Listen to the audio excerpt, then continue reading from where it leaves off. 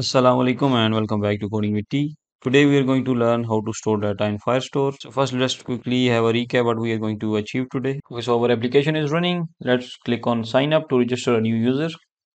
Let's add the details. Once the data has been entered, click on sign up to register a new user, and you can also see over here that we have a collection of users, and inside this collection we have a list of documents which you will learn in few minutes. So we want to add another entry over here, and inside the authentication portion another authentication will be added. So let's click on sign up. Let's wait for a few minutes, and at the bottom you can see we have a success message, and also the data has been entered. And over here inside the mobile you can see the message has arrived. Automatically it's going to convert, which is the previous tutorial for the Firebase authentication. So this is what we are going to achieve today. You can get the complete code of this tutorial and also about the previous tutorials from the Coding with T, and also link of all the videos upcoming and the previous will be inside the description below. So before getting started, don't forget to subscribe the channel and hit the bell icon to get notified. Okay, here you can see we are creating Flutter login application and the design portion is completed. If you are new, no need to be worried because this tutorial is not directly linked with the previous videos.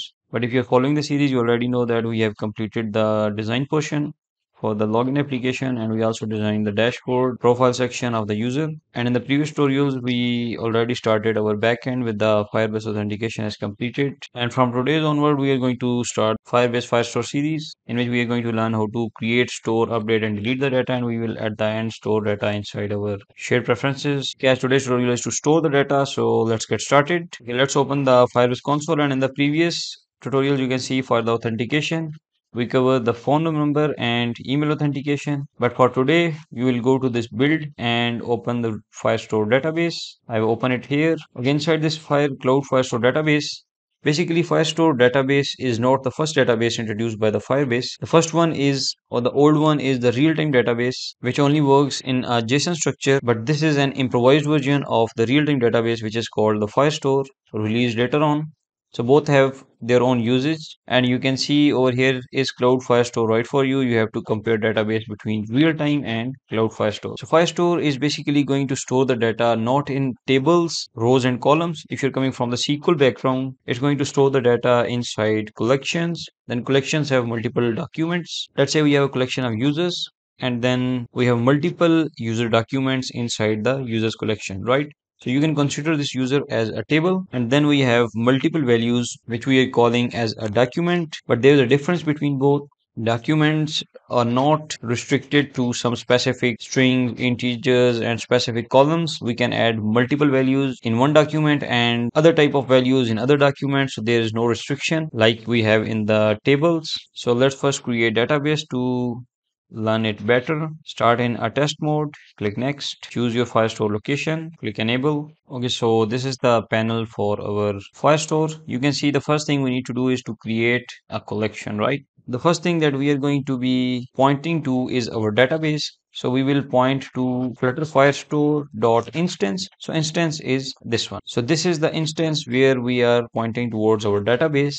Then inside this instance we can access everything like in the collection. So first let's create a collection. Let's name it users. Click next. And then as a document you can see we have to add something. So let's say it's an auto-generated ID. We are going to store name of the user. Name is Coding with T. Let's save it. And you can see we have a collection of users. Inside we have multiple documents. The first document contains only name, and then we can create other documents with an auto ID. So the second document you can say I've created a name and email. Let's save it. And the second document contains email and name. So in here you can see we have collection of users. It's not restricted its documents to only contain name. So this document has two things and this one have one thing. So again, these two are strings, but you can create date and time, integers, doubles, anything you want. And then furthermore inside a document, let's say in this document I want to store address, and in here you can see I have created another collection of address inside the users. This user has a value of name, but it also contains another collection which is address. And when we are going to open this, you can see we have another document inside the collection which contains city and postal code, right? So this is how we can create collections, documents, and then again collection and document. This sequence cannot be broken, right? Okay, now enough of the understanding. Let's dive into our application. Okay, so we are inside our Flutter login application, and inside you can see we have added Cloud Firestore to use the Firestore inside our application. Once added, click on pub-get, close this. If you're following the series, you know that inside the features we have authentication. Inside the authentication, we want to create a model which is going to map the values of the user. The first one is ID, full name, email, phone number, and password. And then this is a constructor of that model. The one more thing that we need to do is, because we are going to store the data into Firestore, so Firestore doesn't store data in this way. So we have to map this data to JSON approach. So let's create another function. Name of the function is toJson, and it's just going to return JSON version of this model. And you can see at the top, I didn't add ID because ID will be automatically added. So we have full name, email, phone number, and password. So when we are going to pass the data to this model, we will call dot to JSON, and this data will be converted into this shape. So once the model is created, you can get the code from the description below. Once the model is created, we first have to create a repository. This is the authentication repository. So let's create user repository. So I have created a folder user repository inside a file user repository.dart. This user repository is going to contain all the queries related to Firestore for the user, like create, update, delete, get all users, and other things. So I'm using the getX controller. So you just have to extend it with the getX controller and make it a static instance of our getX controller. Now to use the Firestore, we first have to point our application to the database. While adding the Firebase Firestore instance, if you see that it's not being added, go to prospect.yaml file, and inside you have to make sure that Firebase core is minimum at 2.4.0 to use the latest Cloud Firestore. So go to terminal. You just have to run this command, which is flutter pub upgrade 2 hyphens major hyphen versions. You have to enter, and it will automatically update your Firebase core and Firebase auth packages to the latest. And then you can run the flutter pub add cloud firestore command, hit enter, and it is going to add the latest dependency, which is cloud firestore, like this. Click on pub get, close the pubspec.yaml file, go over here again and hover over the Firebase Firestore, and you can see now we have a dependency which is cloud firestore.dart. Import this and error will be gone. So now currently we are pointing towards the root of our database, so that's why I have named it db underscore, means it's private. The first function that we want to create is to create user, like this, and this user is going to have values from the user model. Okay, first we have to point to the database, and then we will call collections, because inside the database the first thing we have to go inside our collections. So we are inside the collections, and we have to give that which collection we want to use. It's a users collection dot, what we want to do, we want to add something. Definitely it's a document. We want a document of users, and we will pass the user received at the top, and it's going to give an error because we have to convert this user model to map of string and dynamic. So map of string and dynamic means we have to convert it dot to JSON, because when we are going to hover over it to this function, this is the string and this is the dynamic value. So this is what it's required. Over this add function, you can see it requires map of string and dynamic as a data. So we'll pass to this.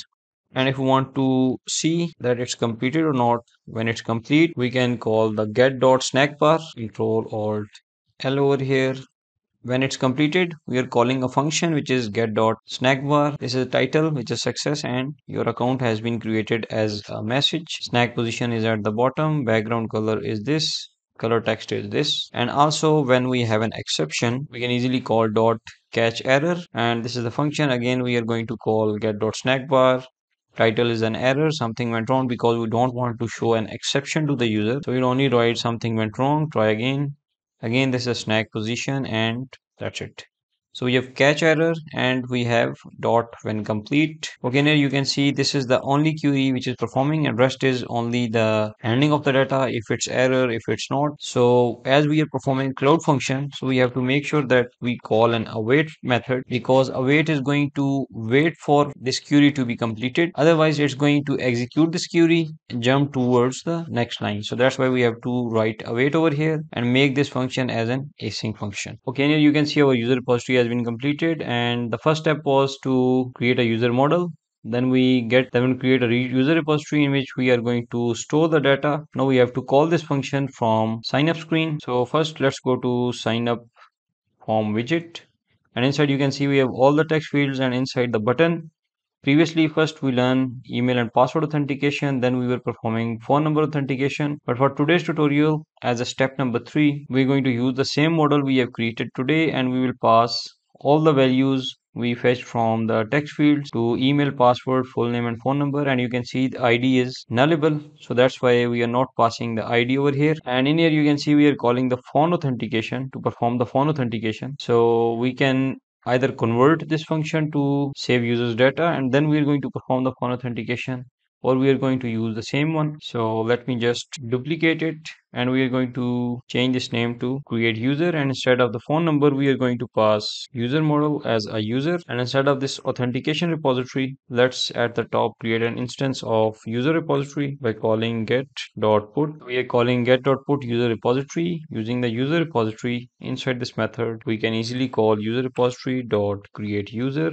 and we will pass the user inside it, and that's it. And after this we are going to call this function, which is the phone authentication, like this phone authentication, and we will pass user dot phone number, and also the second method will work and perform the rest of the things. Because this is an async function, so we should have to call await method. So first we want to store the data, then we want to perform the phone authentication provided by the user. And you can see by adding an await, function will be turned as an async function, and return type will be future. It's a void, so it will add a future with it. So let's head back to sign up form, and inside you can see we have to call, instead of the phone authentication, we have to call create user, and we have to pass the complete user to it, including phone number. We are not going to OTP screen from here. We will first store the user data. Once data is stored, we will call the authentication and redirect the screen to the OTP screen for the user to enter the OTP. Okay, now let's try to run the application. Okay, so our application is running. Let's go to sign up, add details. Once the details added, click on sign up. We have to wait for it, and you can see the message your account has been created. Now we have to verify. Let's wait for the OTP to arrive, and OTP has arrived, and we are redirected towards our dashboard screen. This means that user account has created. Let's go to the profile, and this is the one we have just created with these details. So this is how we store the data. Once the data is stored, authentication has also been completed. Go to here, refresh, and you can see the phone number has been authenticated. Now each time, let me just close this application, rerun the application again, and this time you can see it's not going to ask the user to enter login and sign up details. Instead, we have directly redirected towards here, and from here onwards we can easily get the data from getting these IDs. We will learn in the next video. So if you learn something new, please like the video, and you can get the complete code of this video down below in the description from the codingwitht.com. Once again, thank you for watching. Take care. Allah Hafiz.